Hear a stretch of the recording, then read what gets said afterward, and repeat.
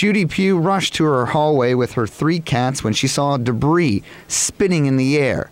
As the roof blew away, a wall fell on top of her. I tried to get to my hands and knees, and I couldn't.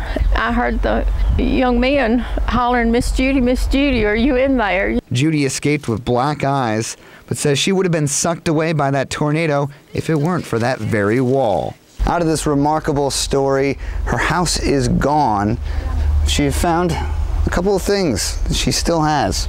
Crystal bowls inside her kitchen cabinet, completely untouched.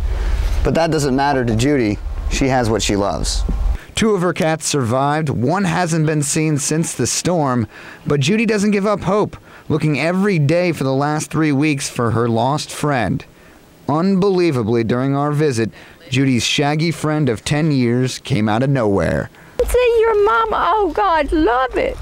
Oh honey, oh my God, you probably don't wait to tell him.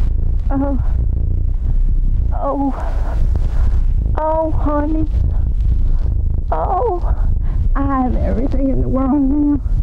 I have that 3 cats." Katie made it through the tornado, heat, and cold without food or water for nearly a month.